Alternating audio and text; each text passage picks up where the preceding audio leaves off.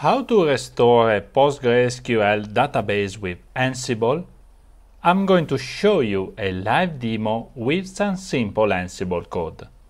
I'm Luca Burton and welcome to today's episode of Ansible Pilot. Ansible, restore a PostgreSQL database. Let's talk about the Ansible module PostgreSQL_DB. The full name is community.postgresql.postgresql_db, which means that it's part of a collection of module community.postgresql maintained by the Ansible community to interact with PostgreSQL database.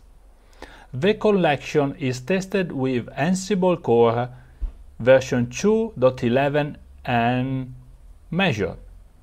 Prior versions such as 2.9 and 2.10 are not supported.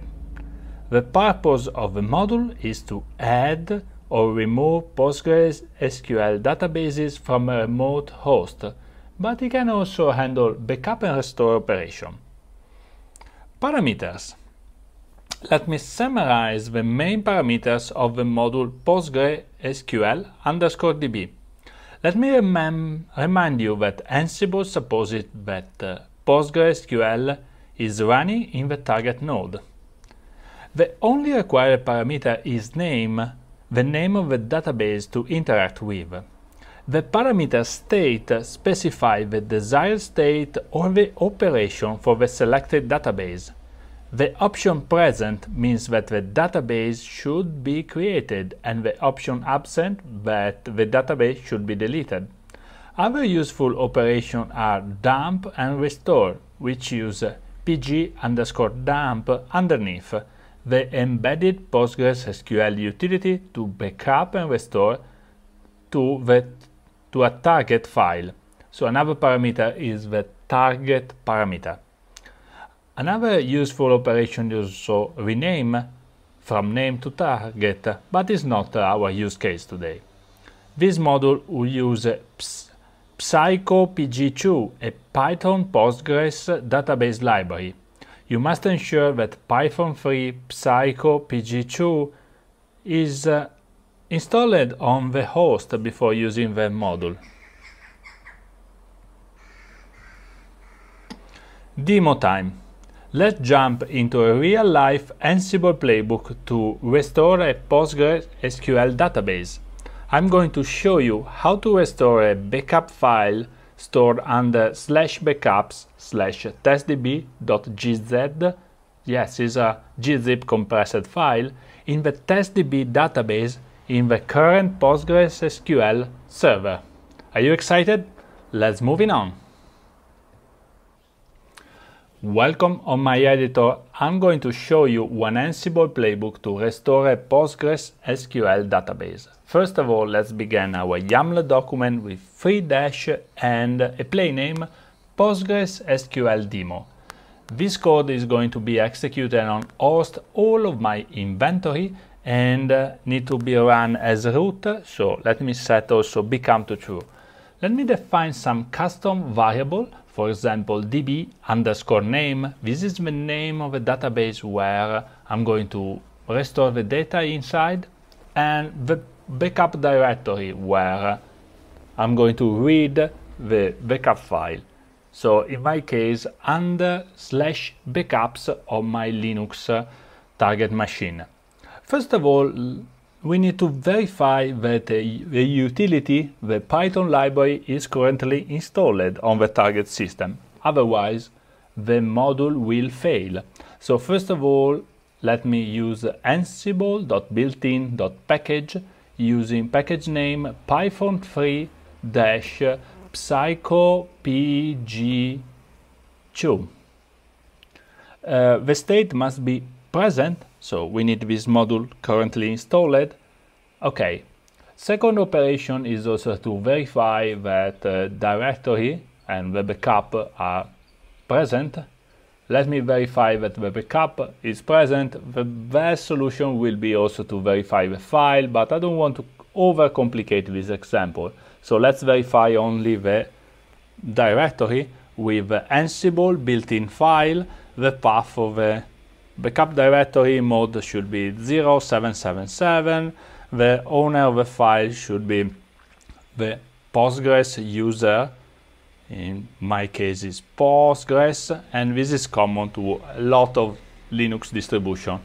The state must be directory, and that's it. So basically we verify the utility is present, the backup is present, and now we are ready for the restore operation using community.postgres.postgres_db.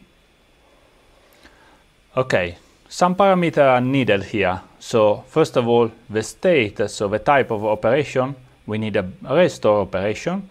What else?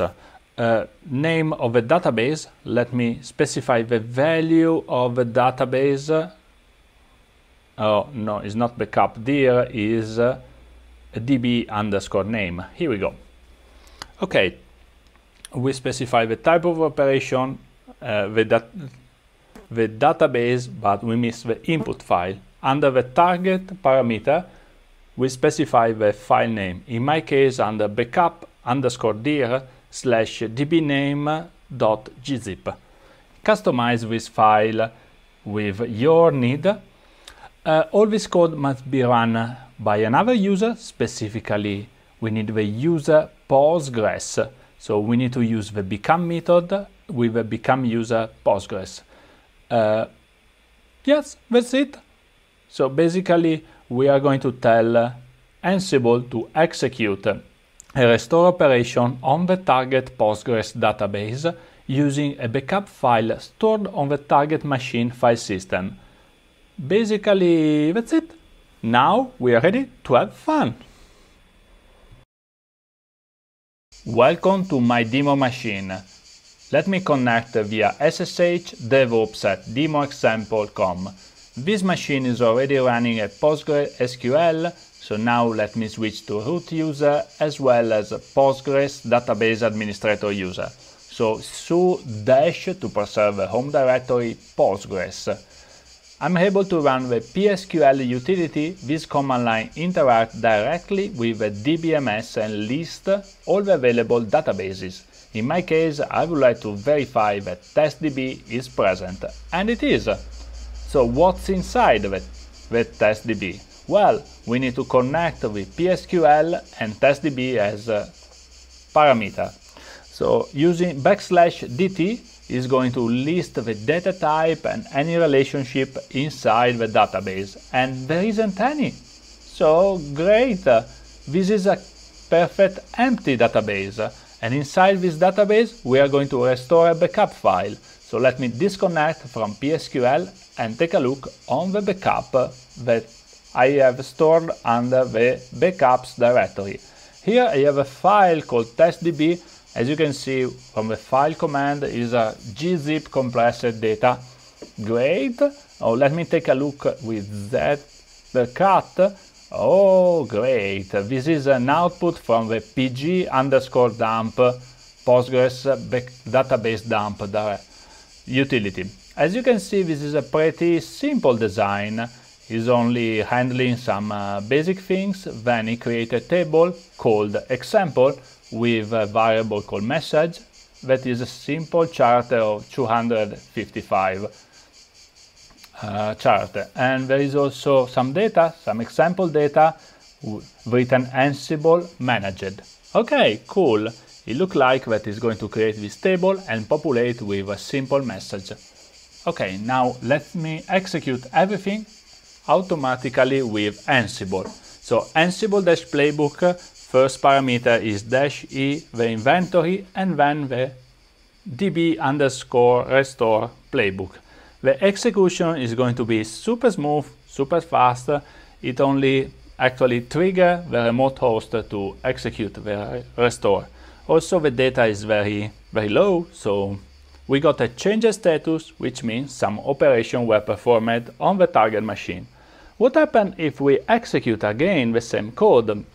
Well, we're triggering another restore of the database, and because my backup doesn't have any drop of table, we are expecting to add another line into the target database. Let me connect again to the target machine via SSH and take a look using the PSQL under the Postgres user.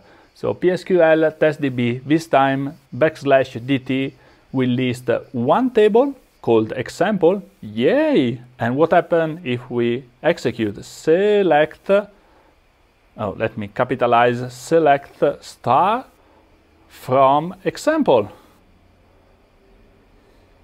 Ooh, we have 2 rows exactly with Ansible managed command. Yay! It looks like that Ansible completely automated the restore operation on a PostgreSQL database. Can you see? It's super simple. Now you have no excuse to automate your backup and restore operation with Ansible, and you can extend more and more this code as needed. Now you know how to automate the restore or the backup in a PostgreSQL database with Ansible. Thank you for watching. I hope this lesson was useful for you and now you could automate more of your journey. See us on the next adventure of Ansible Pilot and have a great day. Yay!